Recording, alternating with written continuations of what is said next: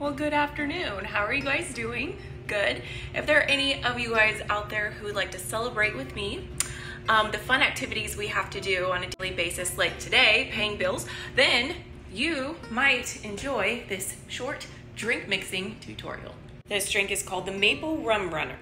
And here is a view of all of our ingredients. We already have some ice in our glass and some ice in our shaker. Let's get started. I am pouring an ounce of island spiced rum.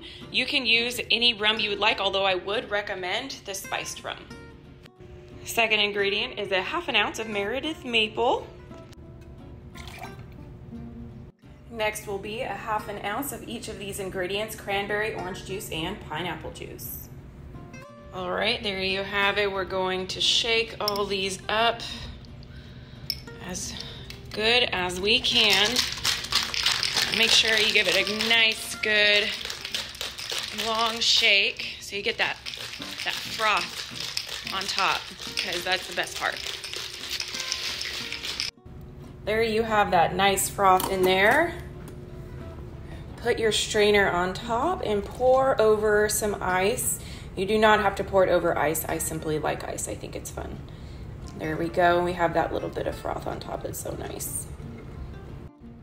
Finally, today I'm going to garnish, there we go, with a flamingo. Make it a little extra classy, although that is optional. There you have it, ladies and gentlemen, our Maple Rum Runner. Let's try it. Strangely delicious.